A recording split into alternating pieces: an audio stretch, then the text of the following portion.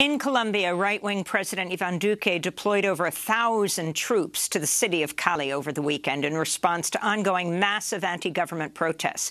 Duque reportedly ordered some 7,000 soldiers to be sent to Cali and other regions in the coming days. On Friday, tens of thousands of people took to the streets across Colombia to mark 1 month since massive mobilizations began in late April, initially triggered by a now-withdrawn tax reform.